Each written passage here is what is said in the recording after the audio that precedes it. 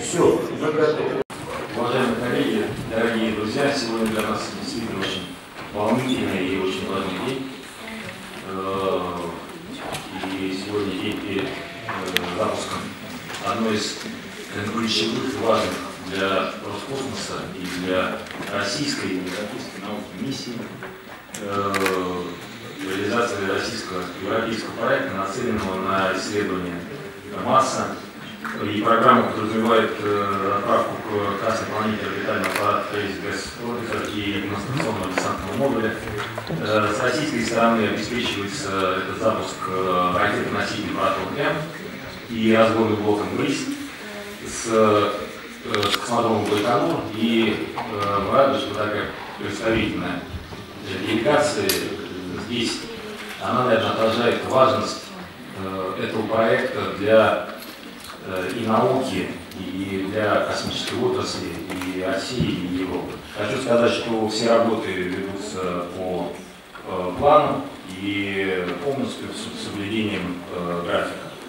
You see here that is the result, and they could say very interesting, medium interest, or low interest. And according to that, I gave them some points. Very interesting meaning 3 points. And you see that the exploration is of a very high value, and exploration is science. It's really important science. Number 3 is technology development. Number 4, this was mentioned already by Igor KOMAROV, the geopolitical aspect of exploration, global exploration, joint exploration is of importance. And then the final point, and this is fascination, inspiration, motivation. To play together with the other member states within ESA, but also with other partners outside ESA in a very intensive way. Landing demonstrator called SCAPA. The orbiter TGO has 4 instruments. These 4 instruments are very complementary to each other, and they show the cooperation between European and Russian scientists in this mission. Now, in comparison, what will be obtained with NOMAD and ACS is below. And if you put them in the same wavelength range, you see something like this. This, of course, is totally different. It's another world in size of the atmosphere of Mars that we're going to have. Well, thank you very much, Frankie. Thank you very much to Roscosmos for hosting this event this afternoon. We are delighted in the UK to be able to play a part in it.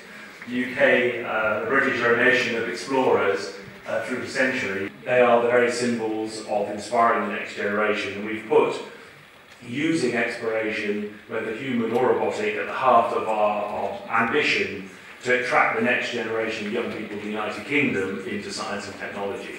Происходят какие-то активные процессы, по крайней мере, под поверхностью Марса. Это, конечно, великая задача, и обнаружить это, понять это, потому что мы, в общем, действительно ищем жизнь на Марсе. What are, according to the Russian side, the probability of ЭкзоМарс-2018 to be launched in 2018 and not 2020? I want to stress that I see a very good cooperation of scientists, of Russian and European scientists. And for sure, as the head of Russian space cooperation and space exploration that has a long history, and I think that it helps us and supports us in our efforts to make joint projects and our common work.